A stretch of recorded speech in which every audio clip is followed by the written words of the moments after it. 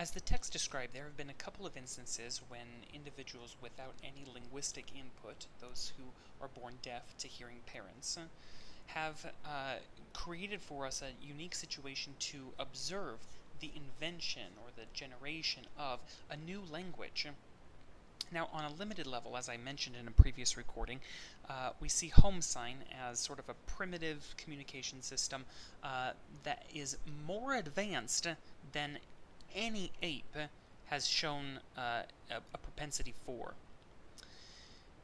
even in the most rich linguistic environments, but that they still are less advanced than a full-blown language has been observed to be. But back in the 1970s in Nicaragua, there was an incident where dozens and dozens of children who all had invented their own system of home sign were bussed into a deaf school, a central school that had been invented in order to teach these kids how to communicate using sort of lip reading and oral training. When deaf individuals are asked to do this, it's a very excruciating and laborious process, and usually has very little success. They go through a process of having you place your hands over the lips of a speaker and on the throat of a speaker, and learning what sounds are coming out, what are associated with those lip movements, and trying to, over time, make the best guess for what's being said when somebody's moving their lips. And the problem with this system is that lip movements are so minuscule, so very tiny in their expression, that just looking at somebody's lip movements actually doesn't yield good results in trying to interpret what it is they're saying. In other words, lip reading is virtually impossible. Since it's so difficult even for people who can hear, much less for people who can't, the individuals who were bused into this school ended up developing some universal system of sign, of communication with each other when they were on the bus or when they were at recess. And even though they weren't allowed to use it at first, the teachers eventually took notice of this system and began to systematically study it, and realized that the method of communication was much more complicated than they had originally given it credit for. It showed traits of being linguistic in nature. And as they began to study it with generations of students who joined this school later, they could see that kids who joined in future generations, and I don't mean generations in the same sense as you are the next generation from your parents, but I mean slightly younger children, maybe while teenagers were the older children, kids age 5 to 10 were the younger generation. But younger children who came to the school ended up using systems of communication that were more and more linguistic, more and more advanced, and this suggested that there was something going on in these young children who were joining the school, in that they must have had some kind of sensitive period. We call this basically this word is used to refer to a window of time where somebody is more inclined to acquire a new language or linguistic components than they are at other times in their life. And because of these young children's sensitive period that they could acquire this the new aspects of this language, the children who came to the school later ended up incorporating more and more stringent requirements into the linguistic code, into the system of rules that governed their sign language. And by observing this phenomenon of Nicaraguan Sign Language, we can see a principle that children are one mechanism by which new information is injected into a linguistic code. Given a situation where information is somewhat arbitrary and difficult to understand because of ambiguity,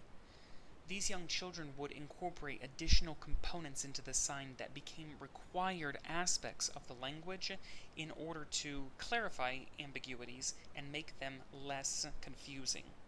I should note here that the fact that there is a sensitive period in children who are learning languages that children learn languages easier than adults do, and that they are able to acquire native-like fluency in second languages in a way that adults are never able to do, is sometimes pointed at as evidence in favor of the nativist camp. You see, it doesn't make any sense if language is based in general cognitive components, the general structures that just allow us to think socially anyway. If language is based in those cognitive structures, it doesn't make any sense at all that we would lose the ability to acquire language masterfully as we grow. Rather, there must be something, the nativists say, built into the brain that allows us at these early stages to grow and to develop some kind of language in that sensitive period that we don't have later on, that it must be built somehow into our genes. Now, it's possible, your text doesn't describe this, but my thinking on the matter is, it's possible that this sensitive window is closely related to the increased synaptic plasticity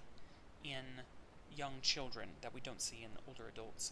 For instance, if a young child were to experience severe brain damage, sometimes even a whole hemisphere can be removed in what's called a hemispherectomy. If a whole hemisphere of the brain is removed from a young child, that child's brain, the remaining hemisphere of the brain, can learn to adapt and allow the child to live an essentially normal life. If an adult were to lose an entire hemisphere of their brain, then the ramifications of that would be severe and long-lasting. An adult would not be able to adapt to such severe brain loss or brain damage, suggesting that it could be because of just general neural plasticity that we have this sensitive period as children, and it could in fact be attributed to general cognitive mechanisms. In much the same way that we see human language recreated, evolve again anew, in the case of these people who in Nicaragua were placed in a school together, we've observed a similar phenomenon among finches and other kinds of songbirds. We notice that if we isolate them from their parents so that they cannot hear and acquire language, that they won't be able to sing an ordinary song in their adulthood, but they will sing some derivative, some song that's broken or odd. When subsequent generations of finches are exposed to that broken song, they fill in missing parts of the song, and future generations continue to do that until the finch's song is basically reconstituted from nothing into something. But importantly, this song that now exists is not like the original song that was lost. It's a new song, a new version of a song that was recreated literally out of nothing. So you can see then that there is no genetic underpinning that caused the finches to sing a specific kind of song.